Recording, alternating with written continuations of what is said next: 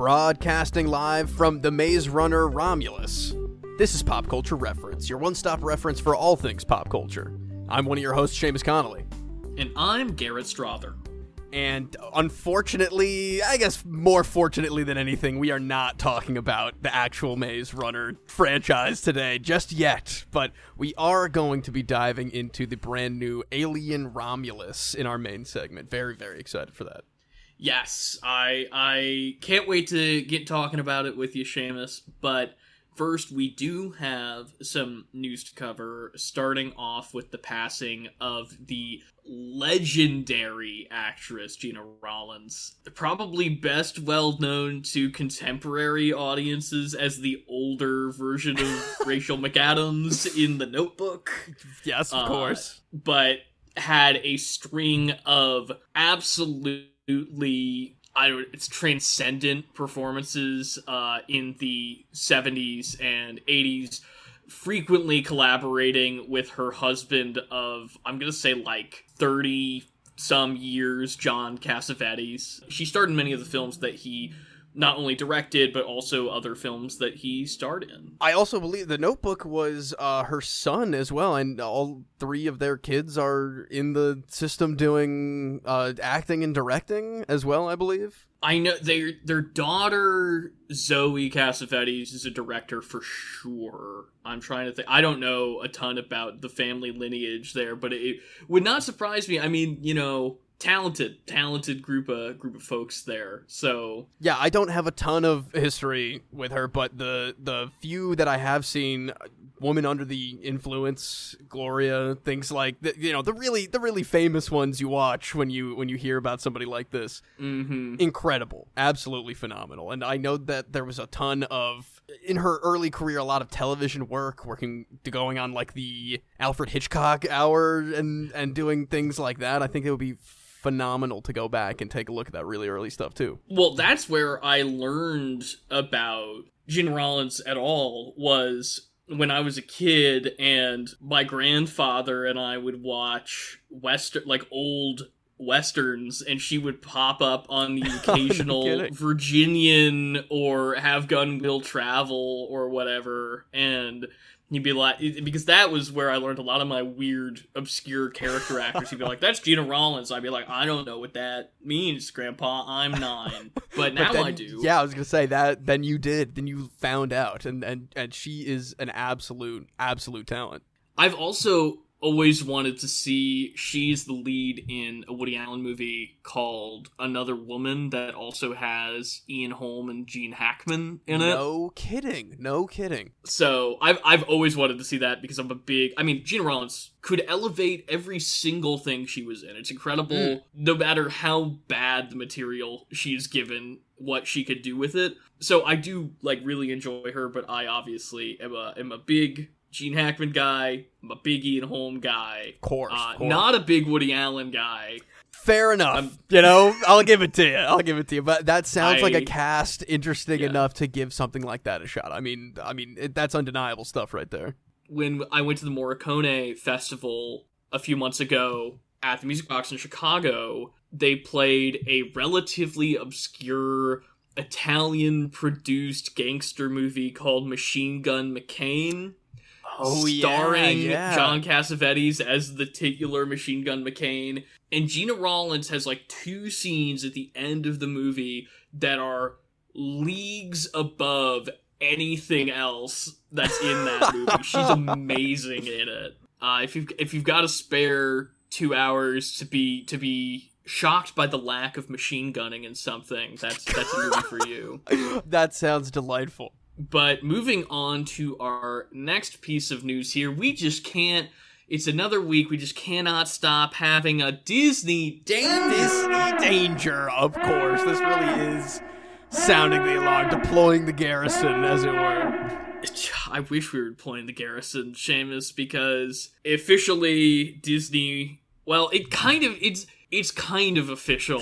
It's official enough that we feel that we will report on it, which we usually don't just report on rumors, because like cast members have come out and talked about it, even though Disney, I don't think, has officially confirmed that the Acolyte will not be renewed for any additional episodes. The auxiliary content related to it is still happening, so all those books and things that were announced at D23 absolutely still on the table. But yeah, you and I recently, a couple weeks ago, covered the full season of The Acolyte for the show. It's something that we both quite enjoyed and were really excited to see blossom into something new in season 2, but apparently that will not be happening. Yeah, honestly, devastating news. I really enjoyed the first season, the only season of The Acolyte. On top of that, to have so many people celebrating the demise of this project like it's a victory, it really does make me sad to know that we are just, we are in the Disney Star Wars spiral probably from here on out. I don't think that there will be good Star Wars again after Andor's over. I really don't think that. I think The Last Jedi broke their brains, and then it was long enough that the dust settled, and they were like, okay, well, maybe we'll let somebody do something cool with Star Wars again. And then it was like, bonk, whack-a-mole. God, we're gonna listen to the worst parts of this fan base and not do anything challenging or interesting ever again. Yeah, that is an absolute shame. And to know that this is for sure going to influence the future of any kind of High Republic live-action projects, in even fully removed from any kind of Acolyte plotlines, that really sucks. I'm glad to know that the auxiliary stuff is still going down, and hopefully that will lead to, animated show, video game, something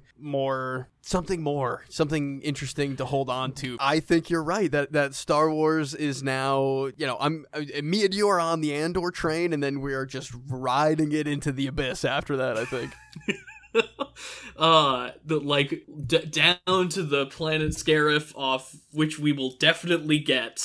Oh God. There is some, I would not deign to call this positive Disney news, but we do have an update on some really negative Disney news from last week, which is that Disney has dropped their bid to dismiss the wrongful death lawsuit that we detailed last week on the show, after a woman suffered a fatal allergic reaction at a restaurant at Walt Disney World, and Disney was initially trying to get the suit thrown out on the grounds that because her husband signed up for a trial of Disney Plus and agreed to the terms and conditions, that he agreed to arbitrate all disputes with the Walt Disney Company out of court. So they have stopped this initiative after massive public backlash, and Josh D'Amaro, the head of Walt Disney's theme park division, put out a statement that was like, we put humanity above all other considerations, which,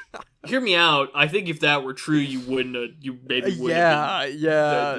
tried to do this to begin with. Exactly. That is insane. Now, I mean, it is clear that they were just never going to get a judge on their side on that kind of case.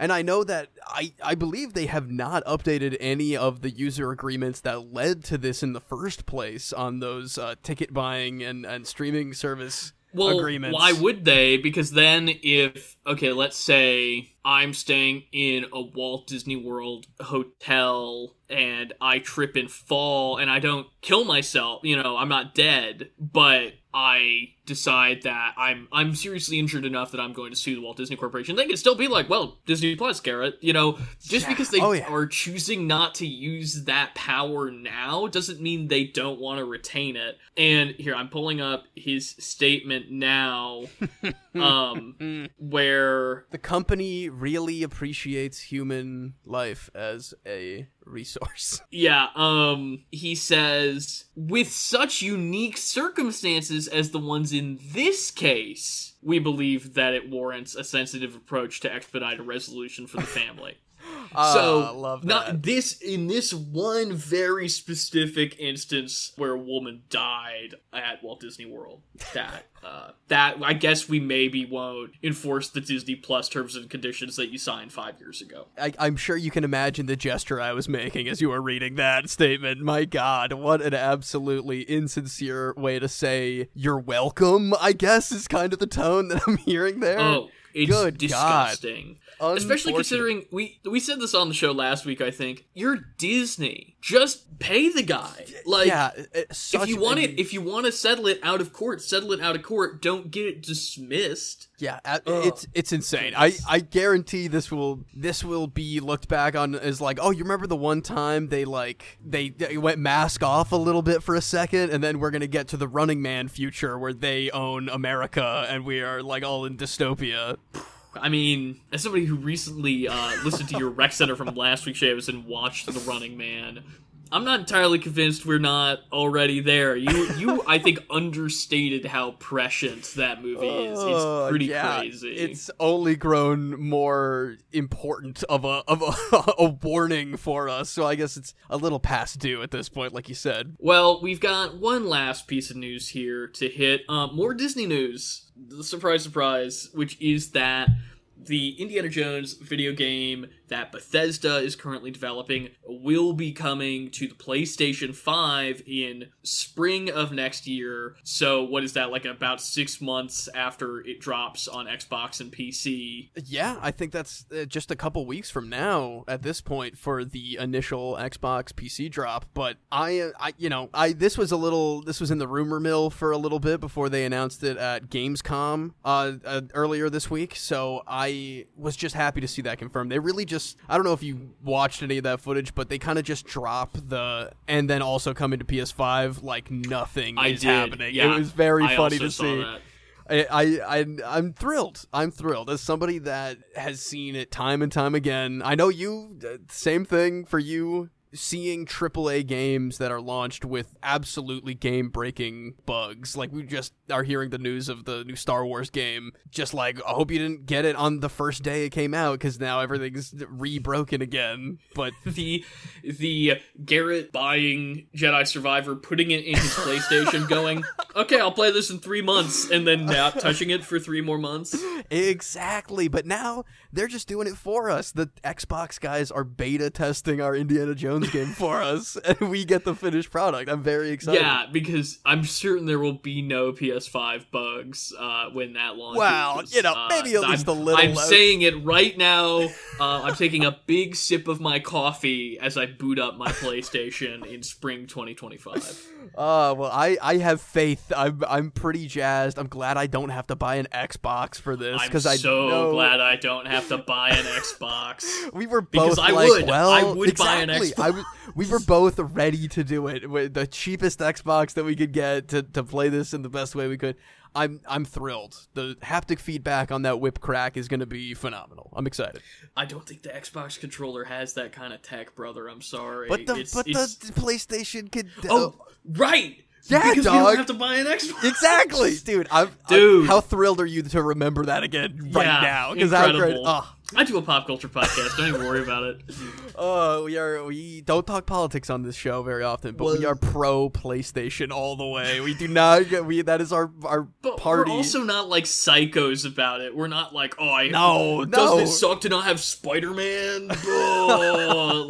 Yeah. Well, if this podcast existed like 10 years ago, we would have to appeal to the MLG listener base and go with that. We celebrate more people being able to play a game that they want to play. Yes. That is, I think, our bottom line. And today, those people include us. So good for us. Yes. And good for everybody else. Good for America. Good for That's the what world. I have to say about that. God bless. Sam the Eagle somewhere. save Muppet Vision 3D. Say you heard it here first. Well, this is this is the second episode we're doing this, but save Muppet Vision 3D. Save Muppet Vision 3D. Quote Pop Culture Reference Podcast. But I think without further ado, it's time to play the music. It's time to acid the blood.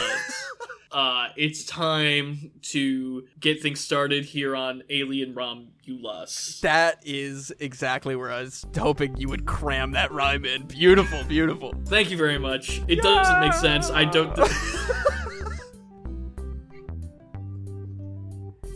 For today's main segment, we are going to be talking about Fede Alvarez's brand new entry into the Alien franchise, Alien Romulus. I'm so curious to hear what you think about this, Garrett. What did you think? Pre-spoilers, right off the bat. What are you thinking about this new one? So you and I have been excited about this since they dropped the first trailer, and we learned that Alvarez was attached back. What would that have been? Sometime in the spring, I would imagine. Yeah, something like that. And I gotta say, I thought it was fine. I was not as satisfied as I expected to be going into it. I think that it doesn't have a lot of its own ideas, and the ones that it does have that are interesting are not explored in any kind of way that I think, like, that is deserving of the interest I have in the ideas. I also think that, ironically, I was underwhelmed by the gore in this. When you get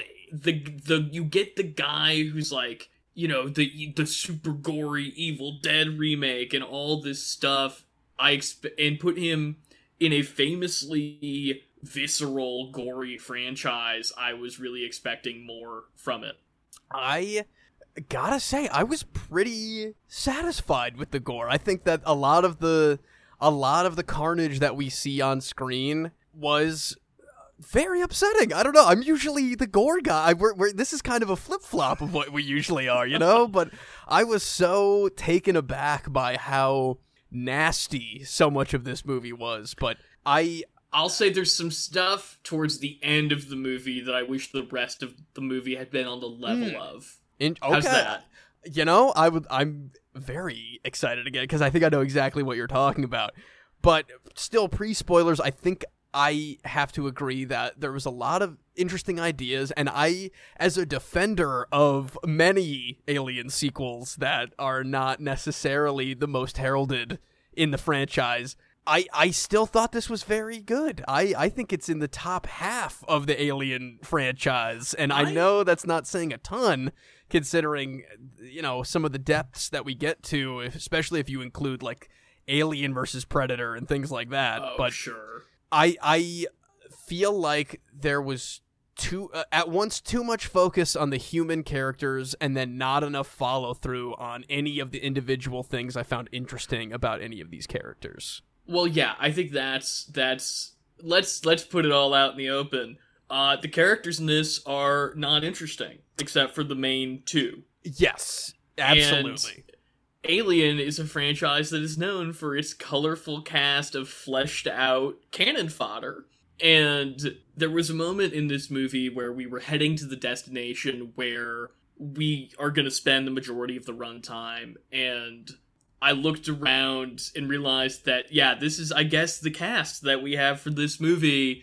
And I wish I had been right about that, because unfortunately when they get where they're going, there's also the ghoulishly resurrected Ian Holm AI deepfake, which I absolutely hated. I think that I would have been a lot more lenient on this movie as a fun time at the summer movies, which it is, if it had not had that element. And when we get into spoilers, I think it's even... I will explain that I think it's even stranger that they chose to bring that to the table when there would have been a more thematically and character resonant choice, I think, to have filled that role. I am very curious about what that means, because I think we might have very, very similar thoughts on this subject. Because I think it's almost like the movie's pointing to it and then just doesn't do it. So I would not be surprised by that. Anyway, you were saying. Overall, I still very much enjoyed this movie. I thought it was very frightening. I think the gore was really solid. It was making my skin crawl in a lot of places. The central characters that we've been alluding to, Kaylee Spaney's character, and David Johnson from the Hulu rom-com Rye Lane, which everybody should go check out on Hulu, because he's great in it, and he was great in this. Yes, absolutely. I can't say that about the other thing that I have yet to see, but I thought that he was really, really good in this movie. I don't know if I can say the same about pretty much any other character in the movie. I didn't necessarily think that they were very interesting, and the ones that were more interesting than the others were not necessarily very likable in the movie at all. So I again, that goes back to wishing that they sprinkled a little bit more for each of these characters, or at least the ones that were the interesting ones, instead of kind of making them more forgettable than they should be. And again, it's a horror movie. They're gonna get picked off in whatever fashion in this franchise, famously, but I want to care a little more, like I do in, I would say, every other Alien sequel that I've seen really has a leg up on at least making me be like, oh no, not that guy, even if I don't even like remember their name. I think of the remaining cast members, the one that stood out to me the most was Isabelle Merced. Maybe that's because I have a pre-existing affinity for her, having seen her in things like Dora the Explorer and enjoyed her. That's who that is, huh? Yeah, that's Dora. That's interesting. I gotta say, though, I don't think that anything with her character was interesting. I thought she was totally underwritten. I think any commendation for that role goes all the way to her performance. Yeah, I mean, truly some of the smallest amount of screen time for somebody that I would have loved to have been maybe part of the main crew here, instead of like somehow sidelined from the moment that her character was introduced. Literally, I don't even to the point that I'm perplexed, and I know why she's in the movie structurally. Sure, I am perplexed that character even made it to the screen in the stage that she was. Like, it almost seems like they cut her character but forgot to cut her out of a few key scenes. Yeah, that seems to be the case, unfortunately. And I'll still see more Alien sequels as long as they come out, and me and you both still have a handful to catch up on. At least I know that much, but I hope that it's not a trend that we see more of this. I heard very good things about Fede Alvarez's Evil Dead reboot, sequel, whatever you want to call it. It's a remake. It's a straight remake. That's the straight remake. Okay, yeah. I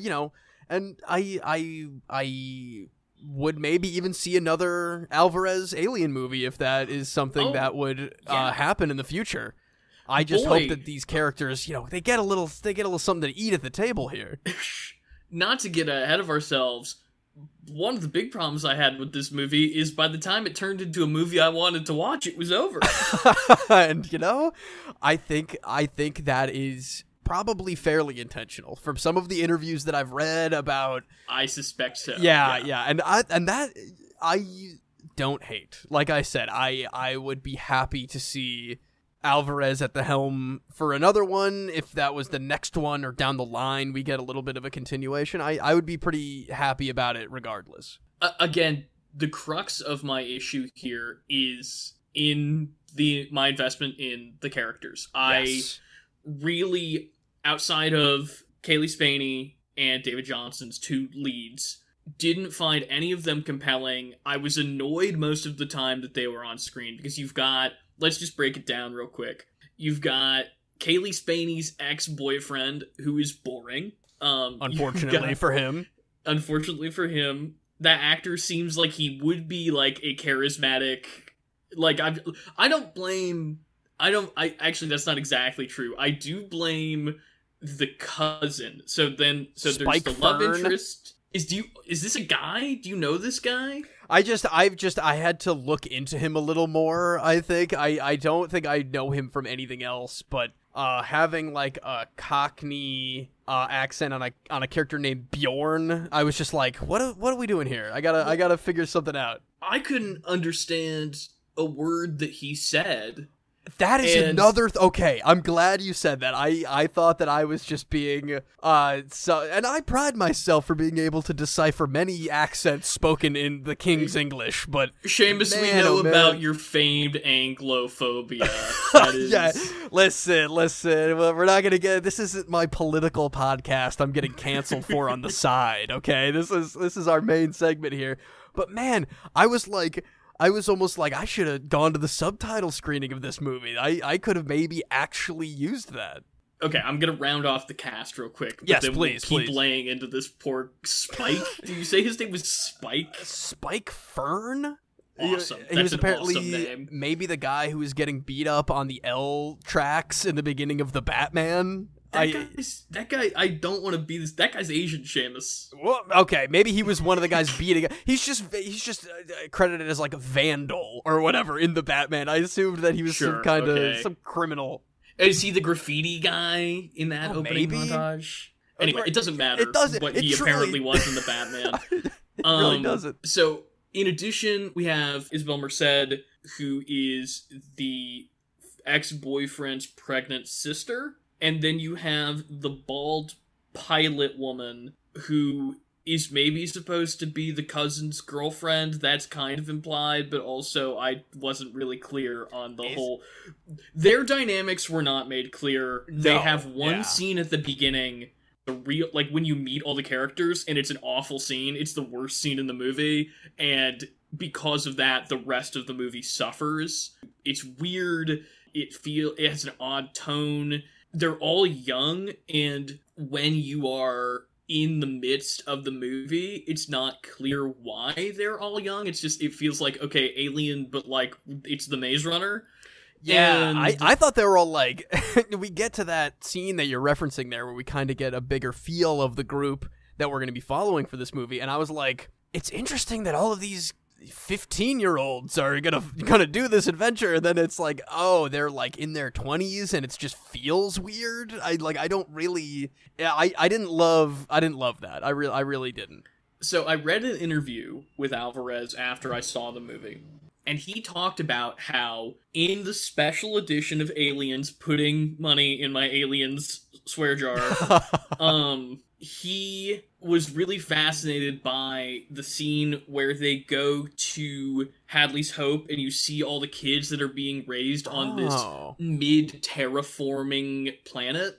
And he was like, what would it be like to spend your whole life living on this awful, sunless world? And what would happen when you were finally old enough and you grew up and you're trying to get out from under that world? What a great idea. Wish any of that were in the movie. Man, yeah. Like, the only scene that I feel like captures that is there's a scene towards the beginning where Kaylee Spaney's character does have a moment of like, oh, I'm kind of finally, getting free of the life that I've been living. And we needed a scene that explained that. Dare I say, I hate to say this because I hate when movies do this, dare I say it would have been nice if the movie opened with, like, them as kids or something. You know? Like, anything to give me a little bit more dimension to their dynamic. Yeah, I'm definitely going to get into more of the very beginning, probably when we get to spoilers, but I could have watched a whole movie of the intro of this movie, Like, I think that there was a lot of interesting stuff that is really only dabbled in the entire Alien franchise that I thought would have been really fascinating to delve a little deeper into, instead of just like, we're off to the races, we're going right into the adventure pretty swiftly when I'm not ready to leave the other stuff that I find interesting with the people that I don't find interesting yet. It really rushes us right along. But despite all of that, I think that there are several sequences in this movie that are really inventive, and like there are moments where you can tell that this is something that the filmmakers have been thinking about for years, and were like, if I got to do an Alien, what cool twist would I put on it? And I loved that. I loved the moments where you could see that happening, and that they are just unfortunately a little few and far between, and again involve a lot of characters that I don't necessarily care about whether they live or die. Yeah. That is really the saddest part of this, is that I enjoyed the hell out of it, but it could have been top 3 in the Alien, well, maybe the third in the top 3 of the Alien franchise if it gave us a little bit more of that. And I would really love to dive into more of the specifics with you if you think you're ready for it. I do. I think, we've said our piece. Good time at the movies, but check your expectations at the door a little bit, and also gross Ian Holm. Just an actual bummer for real. Just a real. It just and here's the other and this is gonna sound awful because I'm against it just generally. It doesn't look good either. So there's that. Exactly. Okay, all right. Maybe that's where we start. Should we this is the threshold maybe for us to really get farther threshold. Here we go. Ian Holm. Rook is his character's name, but he is clearly just a copy paste of his character in Alien. I will say, Rook, though, good name in keeping with the chess names from, Bishop and the Queen from the rest of the franchise. For Rook sure. is the science officer on the space station. He's on the fortress, the Rook is the castle in chess. So, anyway, I did think that was a smart naming convention, even if I disagree with it having the likeness of Ash. And I mean, maybe one of my biggest problems, or maybe why it felt worse, is that there are moments when they come across the bisected body of Rook that has been, melted away by alien blood or torn to shreds, whatever you want to say, and they have this real human-sized, well, torso-sized, I guess, puppet animatronic that they have for a lot of the movement for Rook, and they keep him in the shadows, and it's very clear who it's supposed to be or what it's supposed to be, rather. Yeah. And I was like, oh, maybe this isn't going to be as much of an actual nightmare as it could be. And then, bam, nothing but stark white lab lighting for the rest of that character. And it just looks like crap. It besides how ghoulish and nasty it feels, it looks like a Snapchat Facetune. It's, not cool. It does. And honestly, I think I would have been a lot cooler with it if the part that you're describing of shadow obscured silhouette of a guy that looks vaguely like Ian Holm were because I had no idea that synthetic was going to be such a big part of the plot of the movie and be an actual character in the movie. Because the second we came across him, like you're saying, I was like, oh yeah, okay, so Ian, we're doing Ian Holm, I guess. And if they had just had that one little moment where he lunges at her and then she gets the ship out of his neck and he's all in shadow, that would have been fine with me. Totally. I don't even necessarily think it would have been in poor taste. I think whatever. But when there are so many other options, including the still living Lance Henriksen, that you could, if you just need that fan service plug, I really don't understand why you would do this. I mean, I do understand why you would do it, is because Disney's obsessed with this technology and they like nostalgia bait, and that's what it is. But I just think it's so gross. And I guess this is the time to get into which one of us should share our theory that might be the same theory, or not theory, but our alternative suggestion first, Seamus. Of how this would be handled. Well, much like you, I thought the Rook,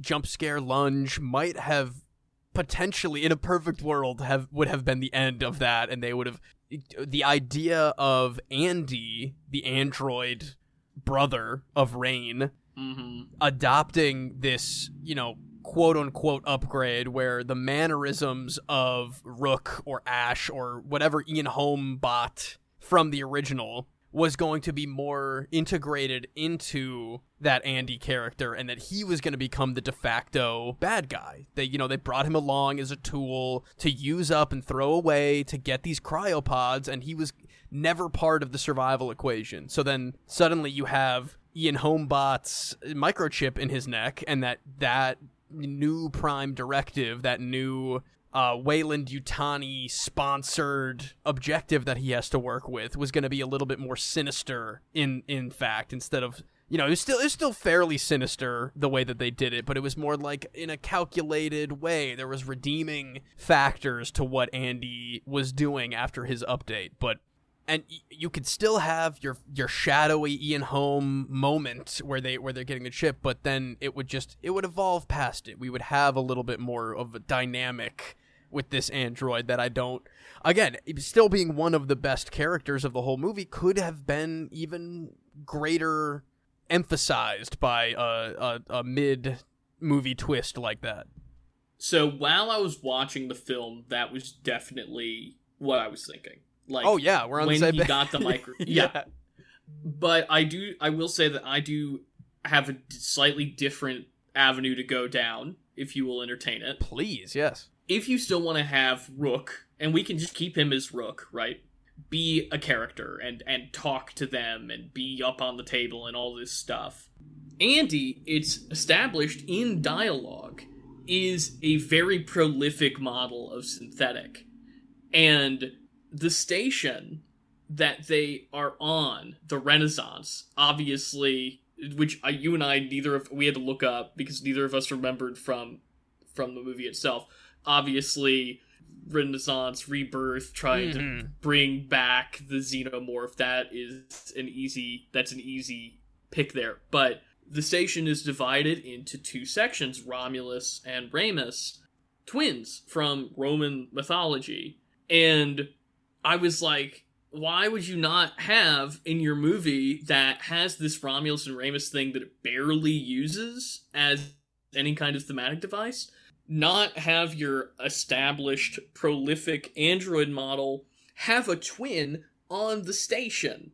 You have Andy that still works, and you have messed up Andy, and then they can have all these conversations. Those two characters, because they're androids, already have this connection already, and we clearly see that David Johnson has the chops to handle that kind of versatility.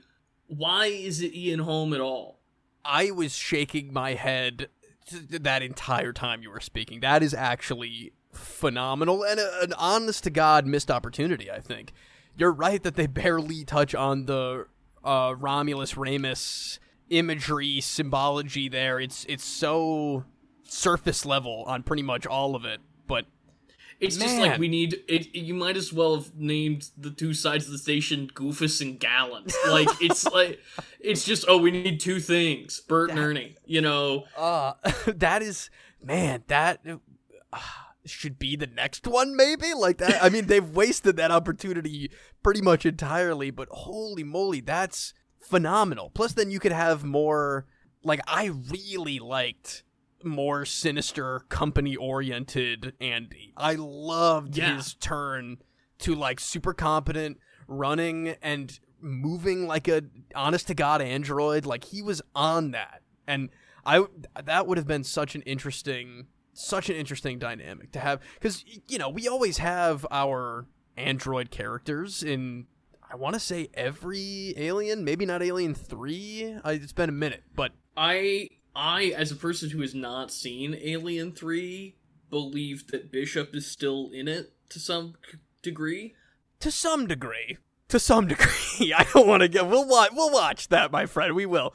But I in more of a central role, we have an android with goals, you know, in every single other Alien sequel, well, I guess, maybe. I would argue, except for Bishop. I mean, like, sure, he's smart and he is helpful and he has his own ideas and whatever. Bishop has no agenda other than do what Ripley tells him to do, really, for most of Aliens. I guess that is true. That is true. And also, having just rewatched Aliens is in way less of that movie than I remember, for sure. Because he's so good and so memorable, but I'm putting more money in the Aliens jar. Well, that one's on me. I was the one bringing this up. But that Bishop takes action. He is somebody who is doing things that matter tremendously in the plot. True. He's crawling through a tiny little pipe that's a knife. Yeah! Oh, God. Unlocking childhood claustrophobia in a movie I shouldn't have been watching young enough to unlock childhood anything. But, you know, to have such a central android character like Andy in Romulus here and not take advantage of more of an android v android interaction on something like a successfully quote-unquote successfully terraformed planet or this clearly abandoned space station. Like, there's so much room to have that kind of interaction, and that would have just bolstered Andy even higher as probably one of, if not the best characters in this movie. It would just given more. It would have just been interesting, for God's sake. Give us some more interesting character things. Absolutely.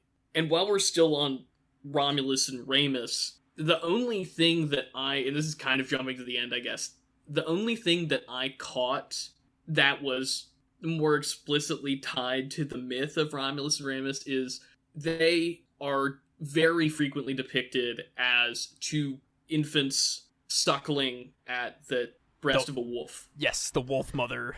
And there's a moment in this at the very end, which we're really getting into, and we can't get into this right now because that'll be the whole rest of the Oh my segment. God, I know, yeah. When the new creation, the xenomorph human, I mean, they're all xenomorph human hybrids, but the, like, one that looks like a guy. And this is why we're gonna really get into it later, of course, but please go on. Is eating, Isabella Merced, and that does have a feeling of the like the Romulus and Remus and this. It has there is some suckling imagery there. I feel like for sure, he seems to be eating her chest, she checks herself after giving birth in the most horrific way I've ever seen ever. And she's like lactating alien goo that seems to be the thing that that it's after. So all that to say, I feel like that, and that is an image that is at home in Aliens iconography, I think. But man, if that was the only thing that you got out of the Romulus and Remus, and who knows? I'm sure there are things that I'm missing. There might be deleted scenes or deleted moments in the script that better harness the power of the namesake, but I think it was just it almost feels like they came up with, okay, we want to name the movie Alien Romulus, let's work backwards about how we do that. Yeah, there could have been very legitimate, cool things to do with two halves of a single dying space station. The idea of, like, Romulus, this empire maker, this, the founder of Rome itself, the greatest empire in human history or whatever. And you could, I guess, chalk that up to more of, like, the lesser of two brothers, the classic xenomorph being bested versus, like, this disgusting thing that is clearly supposed to be the Prometheus inspiration, like the thing that old handsome Squidward alien wanted all along, You also got, I guess, again, I think this is honestly giving the movie a little bit too much credit because we're digging into it, yeah. There is a little bit of, in the story of Romulus and Remus, like, man is the real villain, and that's obviously at home with Alien as well, because what a awful neutered version of Alien's normally pretty articulate political commentary of just like, man, these kids are indentured servants, huh? All right, well, we did that scene. Let's go do a horror movie now. And that's what I was, I was trying to communicate a little bit pre-spoilers is like, give me the Apple TV Plus limited series about these kids on the colony before they're like, let's just jet off to the space station that the company is not worried about for some reason at all, even though it holds their most precious scientific secrets. It's insane to me. The whole crux of the... Okay, hold on. Are we about... I'm about to have a moment here. No, please, no, because I'm probably thinking the exact same thing as you. Well, I'm thinking about the Goonies, is what I'm thinking about. And you brought up this is the Goonies, but Alien. And the exact same logic that brings you to, yeah, there's a pirate treasure in caves underneath this suburb, is... oh yeah, this giant space station that's going to crash into the planet that has a ton of valuable assets that went missing from the Weyland-Yutani Corporation that we have shown in this very movie, in fact, is willing to go to their destitute potentially unsafe locations and harvest anything of any value that they can. Oh yeah, they're just gonna let it crash into this giant ring of a planet and not have to worry about any of the other stuff going on. Sure. Like, what? I don't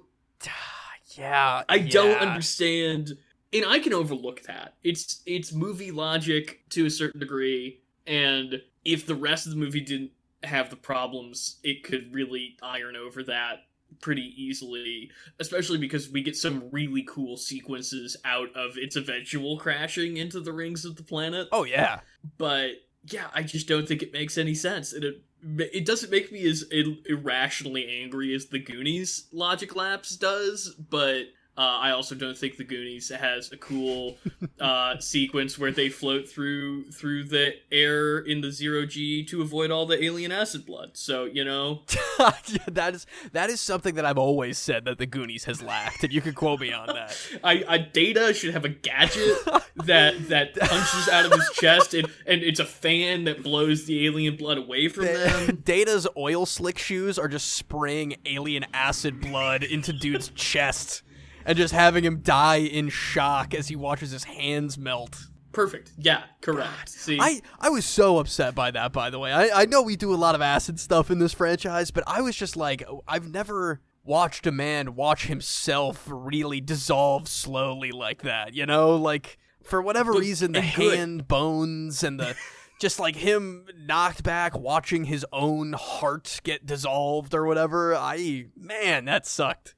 Because credit to Spike Fern, I was so ready to watch that guy die. It is crazy. For sure.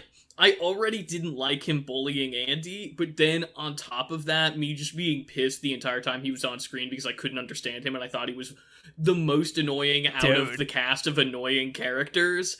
Yeah, please slowly dissolve from the acid cocoon discharge.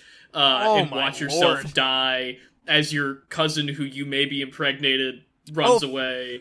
Okay, for sure, right? Like, am I crazy? He references, the main guy's like, that's my sister, and then he's also like, I'm sorry about my cousin, he's a jerk. And then it's so very clear from the second that the pregnant sister says, oh, she's like, oh, who's the father? And she's like, oh, it's just some jerk. I was like, oh, so it's the jerk that we know in the movie then. Exactly, the one guy is not her brother in this movie, or a robot. Who he is racist towards, I guess, because of his dead mom, which is another thing they explain away instantly. It's crazy that they didn't go back to that. I'm fine with alien racism, I'm fine with android racism. Obviously, that's like a part of the Alien franchise. Of course. But, man, do anything interesting with it other than, like, again... It feels like Will Poulter from the Maze Runner is just on this ship bullying this kid. I would have loved... No, he's too old now. Never mind. He would have been like the old man in the group. He's over 30, so that's a no-go. Lord. You know, that would have added a little something to the mix here, you know? It's just missed opportunities left and right. So, I was glad to watch him die. It made me happy. I did not care about his weird pilot girlfriend that died immediately at all. She's on the poster. Sick poster. Yeah, you know? There's an incredible, maybe one of the most upsetting facehugger shots where the whole, like, impregnation tube is slithered out of her throat as they get it off of her. I didn't love that at all. I found out that they did that practically with a lot of lube, and that she had to deal with that, which is the most horrible thing I've ever heard. If there's one thing the Alien movies love, it's having a bunch of lube on set. Lube and shredded condoms. They just cannot get enough. They really can't. They really can't, unless it's them trying to showcase a classic xenomorph for more than, like, 10 seconds in this movie, you know? Yeah, I don't know. I kind of thought there was... the pacing of this movie was odd to me, in that I was bored during parts of it. Again, maybe that could have been solved by having characters. That we're just gonna come back to that. We're gonna ring bell. Yeah, that's the new jar next to the aliens jar. Oh, sorry, I said it. You gotta put more money in there. My bad. By the way, just so you know, I am doing a gesture of putting money in the jar every time I say it. You're putting your company credits into each jar whenever we have to. because I think this movie uses facehuggers really well. I think he's really close to doing something cool with the chest burster that I ultimately was underwhelmed by, because the second, again, going back to our bald pilot friend, the second she finds that X-ray gun thing, dude, I was like, oh, cool, chest burster, awesome. Yeah. I'm ready for that. And then they show it for like 2 seconds. They don't even show the chest bursting doesn't even actually happen while they have the X-ray behind her. And then I think that the actual bursting of the chest, that's one of the parts where I'm like, I don't think that's anywhere near as visceral as the ones from the first 2 movies. Yeah, I or Prometheus for that matter. That's the biggest thing that this movie has told me, is that I need to go back and rewatch Prometheus, not just for the lore stuff, just because I also remember legitimately enjoying Prometheus, and there were characters that I cared about beyond a few seconds of very shallow personalities being shown. You know, I think that everything. I was a little bending the ribs the wrong way shot, however brief it was in this. I still thought it was very visceral, and I would have liked a little more of that visceral nature. It's like the most horrific thing in the world when you watch Alien and you see that bursting through the white t-shirt that homeboy has on, but it's too quick. The X-ray, like you were saying, does not stick around. That should have been like, and I know there's already a good many moments of The Thing in this, which is, there's so much Thing in this. But like, to have that X-ray thing to be like, this is our blood test, this is the thing we're gonna check everybody with all the time to make sure that we're all unaliened right now, it's just out the window. It's just never heard from again. Yeah, because, I mean, obviously, The Thing, I don't know who's on record about this. This is speculation. I'll put down for my boys, John Carpenter, Kurt Russell, I will put down that blanket. But The Thing is obviously influenced by Alien, right? Yeah, I mean, surely. And body horror, somebody among us is not what they seem. We're stuck in a remote location where we can't get out. There's flamethrowers. We're going through tunnels. Like, there's so much Alien in The Thing. And I think that then this movie structurally has a lot in common with The Thing, except that The Thing is perfect and this is fine.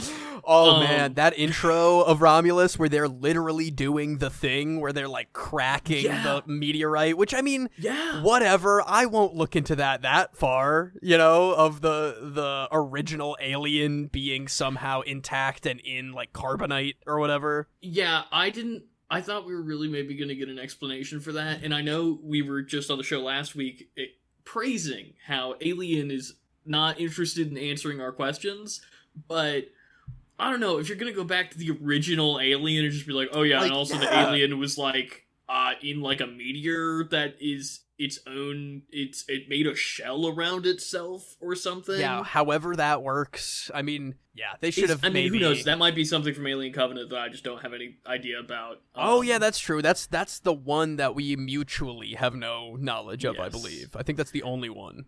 Which they do Prometheus shout out in this movie, like a weird, like explicitly Prometheus. Like they're Ian Holmes literally like, hey, you guys see Prometheus? And then the Prometheus, you remember that black goo from Prometheus? You remember that guy's face from Prometheus? Let's put him on a 10-foot tall basketball player and have him chase you around. Oh, goodness. Okay, is it time? Let's talk about maybe the most upsetting creature design I've seen in years. That weird hybrid pregnancy alien Prometheus thing is horrific. I loved it and I hated it, and it was, I mean, it's not classic xenomorph is classic xenomorph, of course, but this was such a, it's not the Predalien or whatever that we have to worry about. It's like true, unique, yet familiar nightmare fuel. I thought it was insane. Horror movies for the last 15 years have figured out that there is a lot of resonance in the scariest thing in the world for some reason is a tall, pale guy. And you know what? This is not an exception to that rule, I don't think, because holy crap. It's horrifying. I mean, like, Alien, again, a thing we just got done talking about. on last week's show is, while the creature design is interesting and beautiful, and yeah, it is scary, but it's more scary in a fascinating way. This is scary in a, like, I'm looking in my dark bathroom door when I'm going to bed at night and being like, oh, I hope that giant horrifying thing doesn't walk out of the dark like he did in the movie Alien Romulus. And that's true. That's a true testament to great creature design, and his whole reveal is built up so well. Because, again, the least complaining about gore that I have to do in this movie is, of course, Isabella Merced's, like, insides just spilling out of her birth canal as she exudes. And she's, like, a couple months pregnant, maybe. And then once she injects herself with the xenomorph goo, it is immediately in labor with, like you said, the engineers from Prometheus and a xenomorph as the most terrifying thing. Just like it's designed in a way where I'm like, turn that off. Like, that's not even okay to look at. It's so, and for the small amount of screen time, you know, it's our second half of the third act extra horror movie reveal of you're not safe, you're not going in the pot. I mean, we knew that going in. She injected herself before all that, didn't tell anyone. And it's especially, like, with Alien especially, there's always the fake out at the end, and you've got to do one last thing. But then just, like, you're throwing on your reverse the thing nitrogen fuel flamethrower, and you're running around. Cool. I liked it a lot. Yeah, I mean, that's one of the things they introduced early on that I was like, oh, we're coming back for sure to this bad boy right here. But man, what a horrifying couple of moments running around in, like, the mining deposit cargo bay where they're just in sand and having that thing right up in your face. It's quality horror filmmaking right there. I think that the last 20 minutes of this movie should have been the second half of this movie. Yeah? Not just because so much... We haven't even said this explicitly, but I think it's the only thing that people are saying, so it's just, like, a given. This totally plays as a, like, Alien franchise greatest hits playlist with a few cool ideas thrown in. And that was the first thing in this movie that really got me excited for it as an original concept and an evolution of the Alien franchise. And again, despite it, I think, being really effective and really cool, and I wish I liked the rest of this movie as much as I like the last 20 minutes, they don't really get to explore it a lot because it's in and out so quickly. But things like, instead of blasting it out the airlock, the promise of, like, this goes all the way back to the first Alien, the promise of the acid blood tearing into the hole and sending you down into space, and that being the way you blow this thing out of the airlock, quote unquote, is a super great idea, then followed up with a very effective jump scare as she's climbing back up the rope towards the ship. Yeah, and stuff. Also, I mean, just the idea, like, the newest evolution of how can we kill something more than anything ever has been killed, and it's putting it in the blender of a planet's rings that are shredding the space station that you see in the distance. Very incredibly well done. And I mean, like, at this point, that thing's gonna pop back up in a meteorite or whatever in the next movie. There's gonna be nothing dies apparently, even if you kill it the most ever. But again, we go off into the stars, maybe to see rain one day again. She's got the vials of goo. We know that there is a planet that may or may not be paradise that we don't ever get to really know if she'll make it there without running into any, company corpo soldiers who are tracking her Andy or something like that. This has made enough money that I think it will get a sequel. And what kind of approach are they going to have to that? Is it going to be Grapes of Wrath, paradise is a lie, you get to the place that you think is your ultimate escape, that you sacrificed everything to get to, and it's actually just as bad as the place you left? That would certainly be, the easy route to take. but like I enjoy Andy and Rain enough that I will follow them wherever they're going. That's the thing. I'm into continuing with these characters. I'm into the vibe that this movie built. I just really wish it had more of its own stuff to say, and ding ding, more money in the characters are boring jar. But yeah, you know, dude, that I can't agree with you enough though. Like, you're not alone in that. I wanted more, and I hope we get more. I hope we get our second Andy. I hope they don't pull Ripley lines that haven't canonically been spoken out loud for another 45 years, which really bugged me. Like, what was that all about? I've got real problems with that, actually. I'm glad you brought that up, because I would have forgotten. Because I can't forget, my friend. I'm fine with, actually, I prefer the term artificial human myself. I'm fine with, I can't lie about your chances. Sure, but you have my sympathies. Those are fine, because those are programmed androids. Exactly. It makes sense that they would have like these sayings in their Rolodex, right? Pre-written company android vocab, you know, that clocks. But get away from her, which I almost would have liked more, because they have him stutter on bitch, and it's played for laughs, sure, whatever. I do think it is kind of funny to have the stuttering character say his cool badass line and have to stutter through it, but I almost would have preferred if they left it as just get away from her.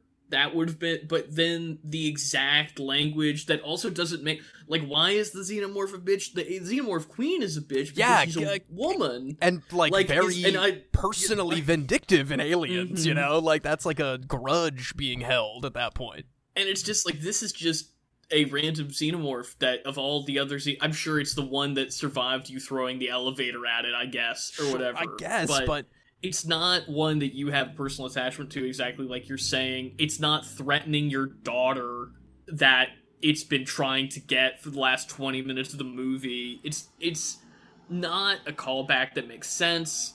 I don't understand. This isn't Predator. We don't need to have... And also, in Predator, if it bleeds, we can kill it. Makes sense situationally every time. Oh yeah. And it's not just a lazy callback that's inserted for fan service.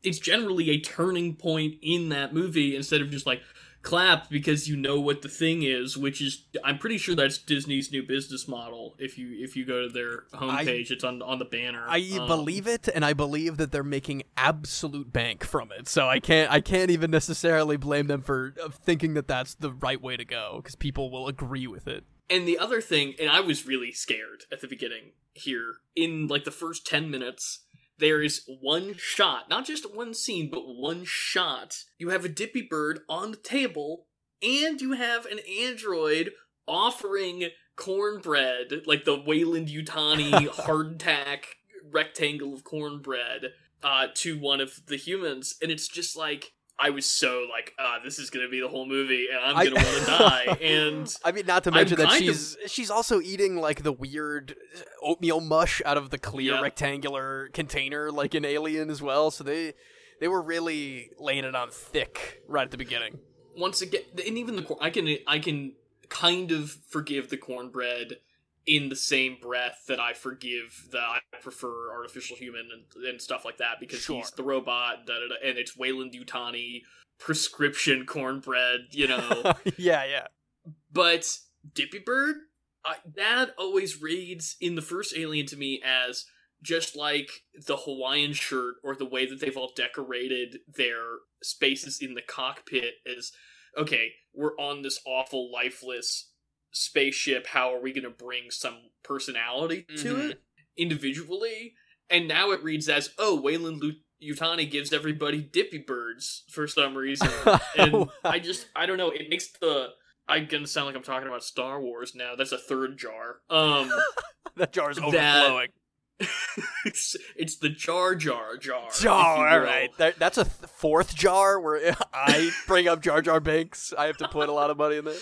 But it makes the whole mythos of Alien feel smaller, when the implicit point of this franchise, I feel like, is to broaden the scope of the world that we're in, the universe that we're in, because that's what you're doing when you have all the unanswered questions about the space jockey and the alien egg farm that are in the first Alien, or even just the concept of every movie, Alien switches genres. And up until this movie, I think that's been true. And this movie's genre, I guess it kind of is this movie's genre, is legacy sequel, which is, okay, we emulate the tone of the previous entry. Like, it's like, you know, your classic Force Awakens conundrum, where it's like, okay, we're just doing that one again, I guess. With you guys liked it when we did that one, right? And then we'll throw a little bit of the second one in, because you guys like that one too. And there you go, there's your legacy sequel.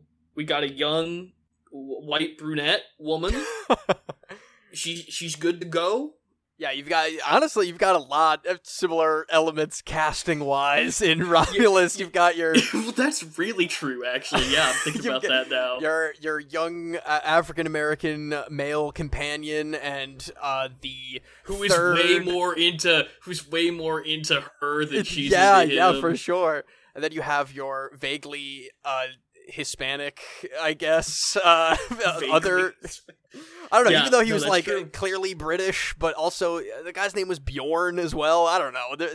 It's a multicultural mixing pot of corporate oppression on whatever colony they are in. Yes. I'm trying to remember, it was a good name. I remember when they said the name, I was like, that's a good name. It's like Johnson's Star or something.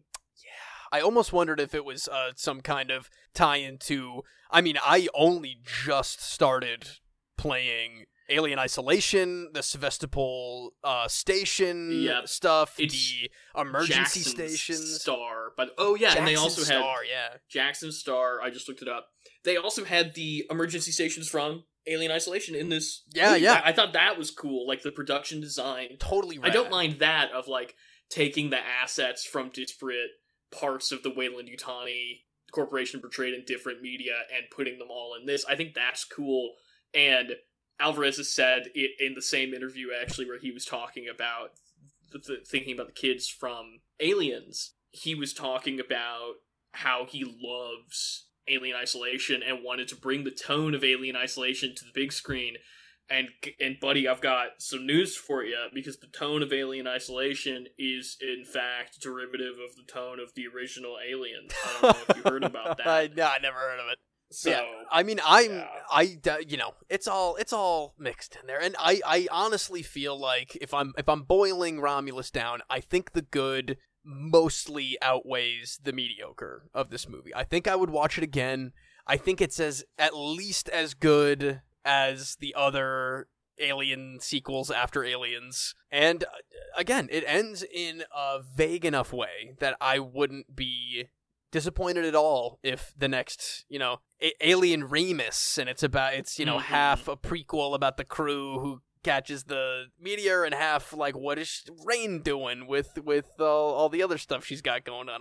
I wouldn't be disappointed at all. As I speculated at the end of last episode, the Terminator Dark Fate of the Alien franchise. Yes, I was thinking about you saying that after the credits started rolling on Romulus, and I was like, you know what? Accurate. Very accurate. So, should we talk a little bit more about the horrible use of Ian Holm in our pop culture reference? Let's do it. For today's pop culture reference, we're going to be talking about digital resurrection. The use of CGI to touch up actors and their performances in film is almost as old as the technology that made the practice possible. But the more recent trend of resurrecting deceased actors, often through AI-aided programs, has proliferated at a frankly alarming rate. In 1999, the state of California passed the Astaire Celebrity Image Protection Act, which defends celebrities' likenesses after their death. This came after a campaign sparked by Fred Astaire's widow, who was appalled at an ad campaign featuring the late entertainer digitally altered to be dancing with a Dust Devil vacuum cleaner.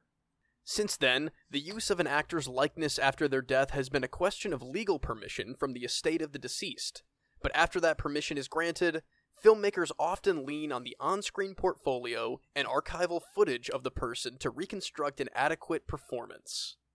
Using this method, Marlon Brando appeared in Superman Returns in 2006, 2 years after his death, and Laurence Olivier made a brief posthumous cameo in the 2004 pulp sci-fi film Sky Captain in the World of Tomorrow, with both of these appearances being generally well accepted for being project appropriate and not overstaying their welcome on screen, serving more as a tribute to the late actor's legacies than shameless reanimation.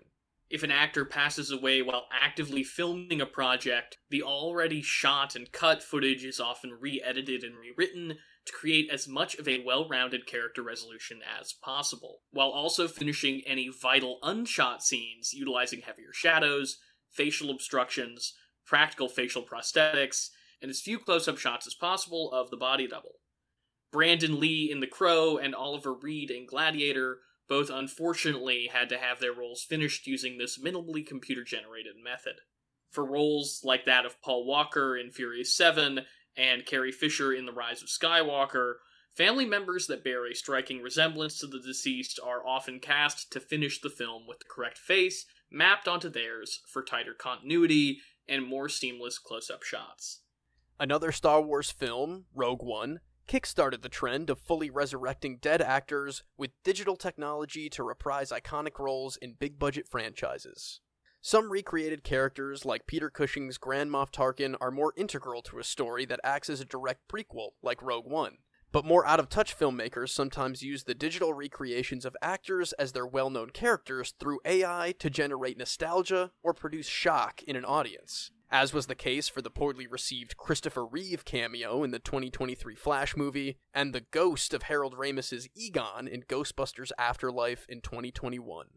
Today's main segment, Alien Romulus, uses many of these methods to create a replicated android counterpart of Ian Holmes' character from the original 1979 Alien, including life-size puppeteering, CGI, archival footage, and, unfortunately, generative AI to recreate Holmes' face and voice. By creating a full-size puppet, director Fede Alvarez hoped to minimize the use of unnecessary CGI like many other decisions he made for the film. But the choice to also map Holmes' likeness over actor Daniel Bett's face and motion performance through the use of generative AI seems to negate much of that practical special effects goodwill. We talked very extensively in our main segment about how unhappy we were with the Ian Holm resurrection method that they were using here, and I know Fede Alvarez did a lot of work in the practical effects in Romulus with the gore, the aliens themselves. A lot of the set is just like, it's very well done in real life. I just think it's such a bungle, really fumbling it on the 99, well, maybe not the 99-yard line, but like a lot closer. It would have, I think this would have been easily, I think I mentioned this in the main segment, easily it would have been the third best Alien movie if it relied less on just how bugged out the Rook character looks because of this AI method that was used. I, similarly, love Rogue One. I think it is close to being, if not definitively, the most consistent Star Wars Disney-era movie. And something that bums me out every single time I revisit it is that CGI Peter Cushing. When there were so many great actors, I've said this once on the show, I've said it 100 times, it should have been Charles Dance. I don't know why it wasn't Charles Dance. Should have been Charles Dance. It really, really should have been. And I know there a lot of filmmakers use a lot of excuses or whatever about the type of performance that they're trying to achieve without somebody that they were working with actively. And I know that can be incredibly hard to recreate, but it just, the soullessness of an AI-generated image or an AI-generated voice, that even if you get it very close, like, honestly, the Tarkin in Rogue One looks pretty solid for what it is, but it takes away from the entire package when you see something like that. And I do occasionally, and I don't think this is even fair, but I do occasionally do some hand waving on Rogue One where I'm like, it was clearly them trying to see if they could. It was a real Jurassic Park, Yes, your scientists were so preoccupied that I don't know. I'm a little willing to let it slide. I think that though is more on how much I like Rogue One and wanting to be cool with it more than it is me actually being cool with it. And a lot of the time, like you were saying, filmmakers come up with excuses like, well, the estate was cool with it. And I read when doing research on Romulus that Ian Holm's widow was really excited that they asked about his likeness because apparently in the last few years of his life, Holm was having a really hard time getting acting gigs. And to me, that's even more sinister because it's like, to Hollywood, you are worth more dead than alive. Yeah, it's creepy. It's upsetting. I think that is a trend that I wish wouldn't be so prevalent, but like we mentioned up top on this reference, we see it more and more every year, and it really does suck with the amount of legacy sequels and reboots and references that we know studios are trying to sell to us, and they're going to keep using that method as long as people are buying tickets, and they're going to wrap it in like, oh, don't you want to see the new Alien? Don't you want to see the new Star Wars? And it's just never going to feel better.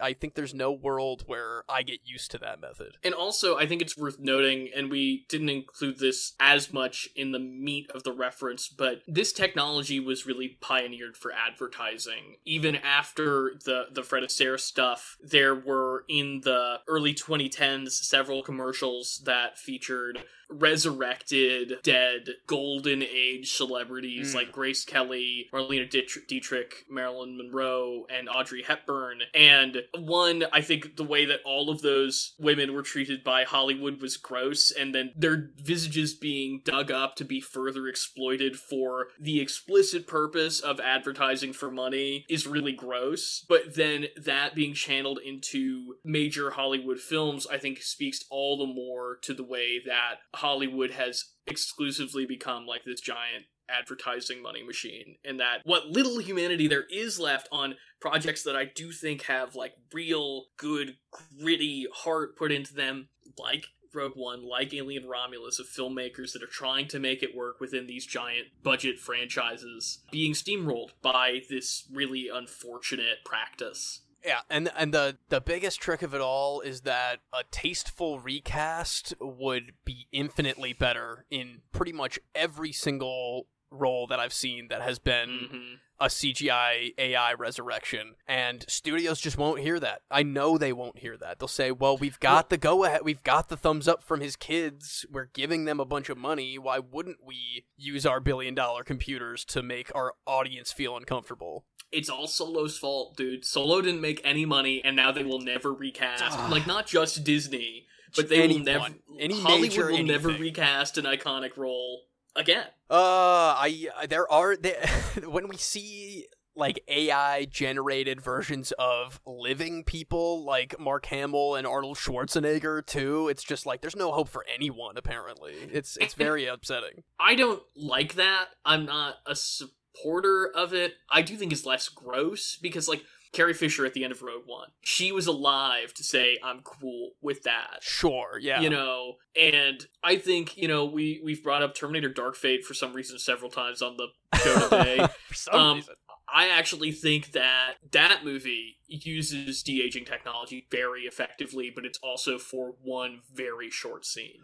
Weirdly enough, I was actually referencing Terminator Salvation, I believe, is the one with the weird CGI Arnold that he wasn't ever on set for. Yeah, that doesn't need to be in that movie at all, other than really just like you clapped because you know what that is. And my biggest point for the living people, I mean, I'm glad they get to see and sign off on things, but it's more like that's just showing that they are rubbing their hands waiting for these people to die, and that they've already got everything that they need to run wild once that they can't give the go-ahead, they can't sign off on things. They're assuming that whatever estate is holding those rights is just going to be fine, getting more money that they know what to do with, and then we're going to get really nasty stuff for the rest of our favorite franchises. And there have been lots of A-list actors like Robin Williams, Susan Sarandon, and Tom Cruise who have been very vocal about their disdain for this practice and have been really good about making sure that their likenesses can't be exploited posthumously. Williams, I think, who is the only one of the three I just mentioned that's actually passed away, though only has a statute of limitations of 70 years. And just because they, as some of the biggest entertainers on the planet, have the power to make sure that that doesn't happen to them, like Ian Holm, an amazing actor, he's in tons of iconic, great films. I don't think he has the power to make sure that that's not going to happen to him. Even if his widow hadn't signed off on it, you think the Holm estate has the money to take on Disney? Yeah, that exactly. There's little to stop these studios from steamrolling that kind of litigation on rights and to call back on whatever contracts have been signed over a lifetime of work to ensure that they will have a stronghold on a catalog of ghosts that they're just going to be putting in movies till the end of time. It's just nasty. I hope that there is some kind of kibosh put on that practice as soon as possible, but I know that it's profitable enough to stifle that until it's out of control, which it is swiftly becoming. So negative public opinion did seemingly quash. You remember there was that news story a couple years ago that there was going to be a fully CGI recreated James Dean starring in a new movie. Yes, I do. Okay, that is true. And then, you chip away at that enough, and then you go, well, James Dean is the only non-AI generated star that's not in movies anymore. And then piece by piece, the dominoes will fall, I think. I mean, it's the exact same corporate mentality that got us to swallow entertainment monopolies because people like superheroes. Exactly. Oh, exactly. Superman, Christopher Reeve, Nick Cage, who apparently had no idea what he was even doing in that movie too. My God. Again, I think it's less gross because Nick Cage is still alive, but I still think it's horrible because he hated that, and it was not, like you said, was not told what it was going to be. Ugh. Well, whenever I tune back in for our next Legacy sequel / reboot when we talk about this exact same thing again, probably. Hey, boyo, 2 weeks from now is Beetlejuice. Definitely will not have creepy DH Gina Davis and Alec Baldwin in it, right? But before we go any far down that horrible AI rabbit hole, what do you say we kick it on over and save the AI rec center? Let's save it.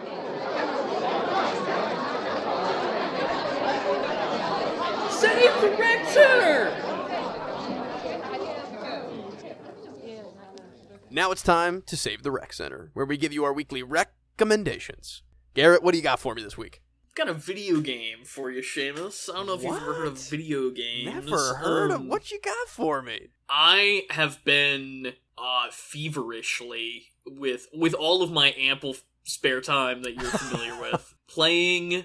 I'm a little late to the party. I don't think anybody's going to be surprised to hear that I've been really enjoying Baldur's Gate 3. I am 16 hours into it or something, and it's really I'm not an RPG guy, really. Video game wise, I like a tabletop RPG, and it has all of the pleasures of playing, not all of the pleasures, it has many of the pleasures of playing a D&D campaign without being, and this not to imply that D&D campaigns are this way, but a lot of video games that attempt to replicate the feeling of playing a D&D campaign are tedious and boring, and it has just the right amount of me having to spend time in menus. Just a little bit. I don't want to spend a ton of time in the menu, but I also do want to have to think about, what boots do I want my guy to wear? And it's got that. It's got dice rolls when it matters, but not to the point that I'm annoyed by them. It has a compelling cast of fun characters. I think it's something that technology has made possible for a long time, but I don't think it's something that people have really figured out how to do very well yet, which is, unlike a lot of open world games, it gives me actual choices to make, and not just like, oh yeah, you can go anywhere, but there's like one place for you to go, and the rest of the world is like either too hard for you to combat or whatever. Like, and there is a linear element to the story, but it definitely lets me tackle things in the order in which I want to tackle them. It lets me choose which party members I want to go with instead of sticking me with a bunch of NPCs I don't care about. The whole thing is just exactly what I hoped it would be, and I'm glad that I took the chance on it. I took, with PlayStation Plus, I had my free, 2-hour game trial or whatever, and I played enough of it to be like, okay, yes, I actually would enjoy this. I picked it up during the PlayStation Summer Sale for $50 or something, and I am definitely getting my money's worth. I also played that trial that was on the PS Plus, and I thought it was a phenomenal style of game. That's not like that isometric kind of camera angle isn't usually the RPGs that I go for, but I can't agree with you more. It's the combat is so unique, and it really does give you enough of that real tabletop energy to feel like it, I will definitely take this recommendation as soon as that deluxe edition isn't like $1 million if I'm, but I know that it's big enough to warrant that kind of price point. You could probably play it for hundreds of hours is what I've heard, and I can't wait to see your character when I go over there at some point. I'm very curious. I think you will enjoy Seamus. I think he's a fun guy. Lovely. And it will also stave me off from buying the new Star Wars game for maybe another week, I guess. I am so whipped for Star Wars, it's sad that I know that if I buy it, it'll just be a glitchy mess, but also I see people online in the Mos Eisley Cantina, and I'm like, I would also like to be doing that, yes. Yeah, I know what you mean, but I admire your will to hit the golden oldie gem that is Baldur's Gate 3 first in the meantime. Yes, I'm really diving back into the classics here. Retro is what we call it, yeah. But what do you have to save the Rec Center this week, Seamus? I had the pleasure of going to the 3D re-release of the Leica classic Coraline, and I have always been a fan of this movie since the first time I saw it in crappy red and blue lens 3D when it came out originally, and I gotta say, it holds up better than any movie maybe of my entire childhood. I still think to this day it's maybe the best animated movie ever made. It's horrifying. Every time you rewatch it, it's way more horrifying than you remember. It's absolutely stunning, gorgeous. I don't know how much longer the anniversary re-release is even out for, but if this is anything, if just a reminder to rewatch it at home, I urge you to take it, because it is phenomenal. I'm very curious. I wanted to catch that re-release, but it was in theaters so fleetingly. Yeah. I'm curious if this new 3D enhancement that they've done, because I know it originally came out in 3D, but they did a new pass of the, I don't know how that kind of technology works, but yeah, it's a better 3D experience now. Yes. I'm very curious if there is an intention to get that. I don't even know how you could watch 3D. I don't own a 3D TV. Is that what I would have to do? Is maybe buy a 3D TV, which companies don't make anymore? But I mean, regardless, I think that's a Coraline alone is a stellar enough Rec Center without the 3D elements. So, and with the success, hopefully the success of this anniversary release, some of the lesser sung Leica films maybe we'll get a pass in that Real D 3D as well. I've never seen Kubo and the Two Strings. How messed up is that? But maybe it's really messed up, Seamus, because the 4K is sitting on my shelf. I know, right dude. Now.